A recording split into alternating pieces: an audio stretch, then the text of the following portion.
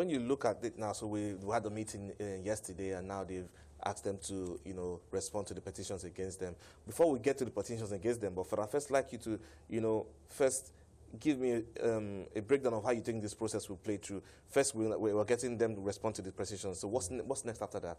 Well, what I think that will happen next after that is that there will be an investigating panel that will be set up by the NJC to look into the petitions against them.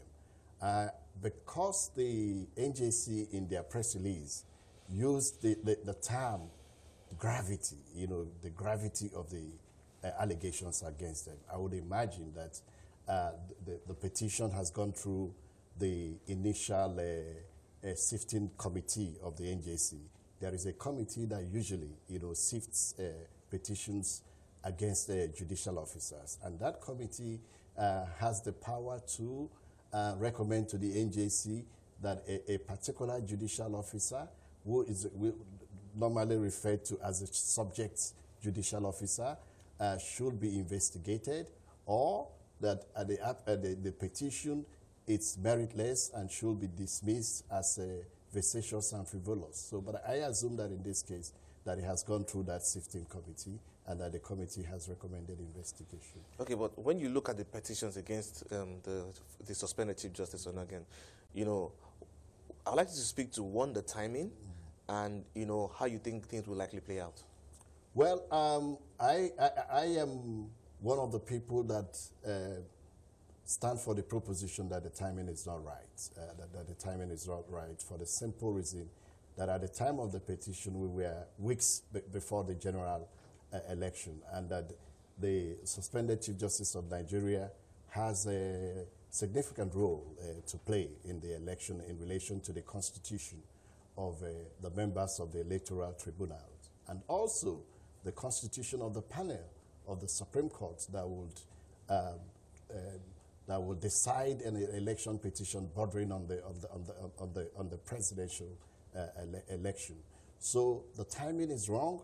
The timing raises concern as to whether there are political reasons why the measures were being taken. Okay, then let's move on to the other petitions from the meeting yesterday. We saw the petitions against Ibrahim Muhammad as well.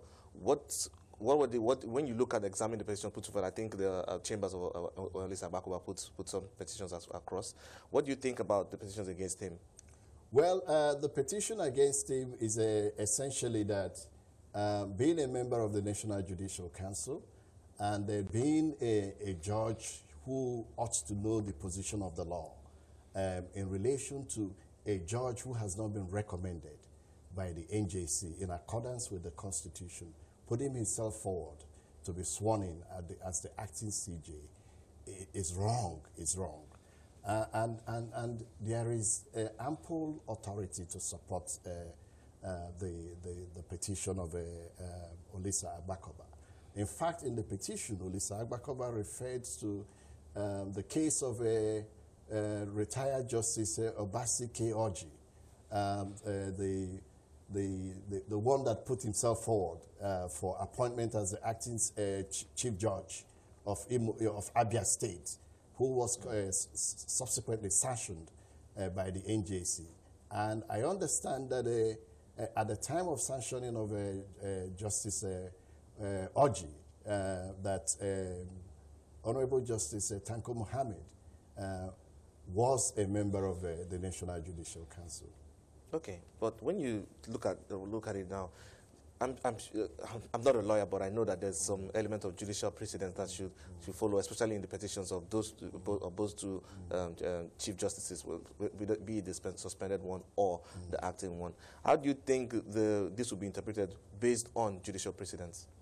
Well, I don't have visibility on the petition against the suspended CJN to the NJC. But if the petition is based on the allegations that form the basis of the charges at the Code of Conduct Tribunal, in my view, I am unaware of any decided case or any proceedings of the NJC where a judge has been sanctioned on the basis of omission to declare assets. I'm unaware of any decision.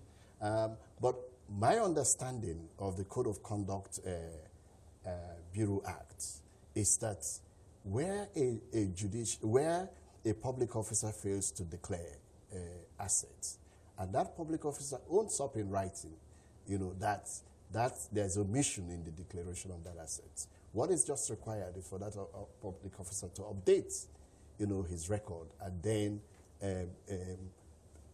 give further information as to the status of his assets. But if that has all been put in black and white on the processes, how come we have all this furor?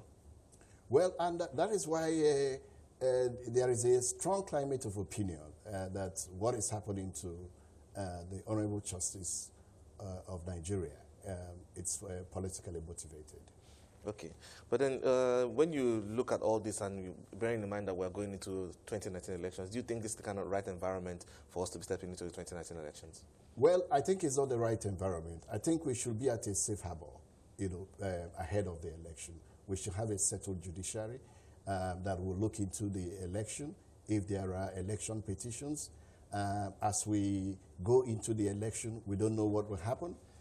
If you look at the procedure for the NJC proceedings, you will see that there is the requirement for a hearing of the investigative panel of the NJC, and then there is also the provision for a report of the investigative panel of the NJC, which, if my recollection is correct, is 30 days from the conclusion of a hearing of that investigating panel. And then their recommendation will be sent to the NJC for determination. The election would have started by that time. So I don't think it's right for our democracy that we have not reached a safe harbor. All right, then. In relation to... All right, then. We'll keep our eyes and see how this story plays out. Thank you so much for your time. I've been speaking to Khrushchev Ekwueme. He's a partner at Olaniwun Ajayi LP.